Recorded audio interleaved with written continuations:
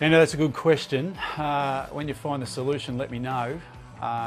In fairness, I'm very lucky, blessed with a great team of coaches and of leaders that are very easy to motivate. A lot of those guys are self-starters, so in effect, every time we come to training or prepare for a game, they're up and ready to go. Every week. So I'm very lucky to be blessed with a side that are very much self-starters in that area.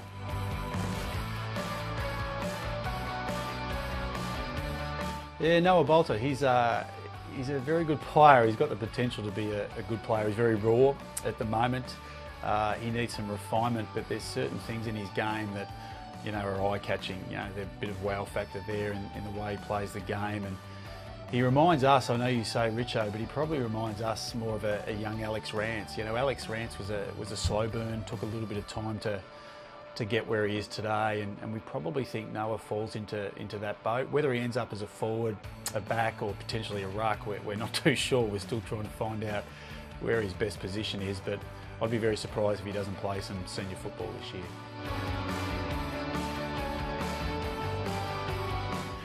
Yeah, thanks, Jake. He was great.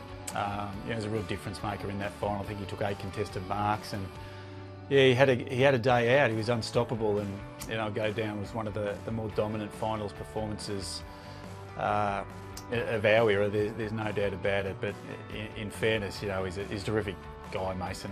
I know him a little bit, but whilst I was happy for him, I was really disappointed with our day. There's no doubt.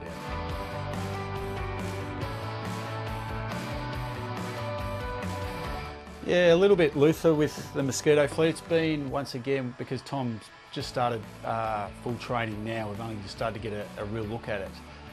It does look exciting though. Once again, he's got the ability to bring the ball to ground, which will allow those players at his feet to become involved both offensively and defensively. So we think it's going to be exciting for us. It will probably take a little bit of time for that whole forward line to gel, but we think when it gets up and going, it's going to be pretty formidable.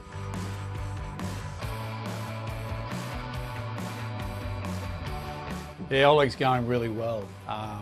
He's had a great pre-season. He's had a really poor last 2 years with regard to injury, so we're really looking forward to him having a sustained run at it. He's in the side at the moment, obviously round 1 selection. He's certainly in the mix. We're really excited by him and Connor Menagew, what they have to offer. Probably one of those 2 guys gets to play, so that's a really tough one for us. But both those players, we think, have got enormous potential. They cover the ground well, they use the ball well, and they're both a good size. So we think those guys have got a big future with us.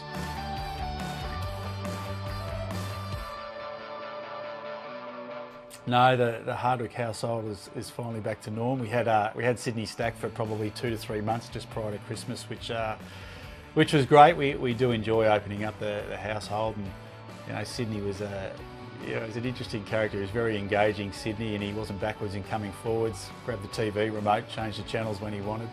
Helped himself to the fridge, but we're back on our lonesome now, the Hardwicks. So looking forward to the next challenge.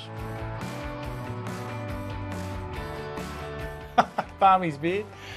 We got a bit of Kenny Rogers about it, but then the other one I think is a bit of Cole Sandylands, I think. Does he say that was Marby Chol? Get back to work, Marbs. Come on, mate.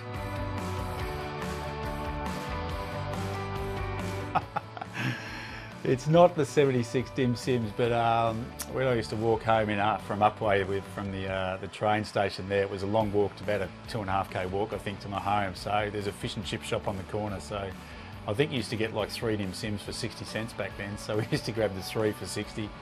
And that's where it came from. So I do enjoy a steamed dim sim. I've got to keep off the dimmies now though.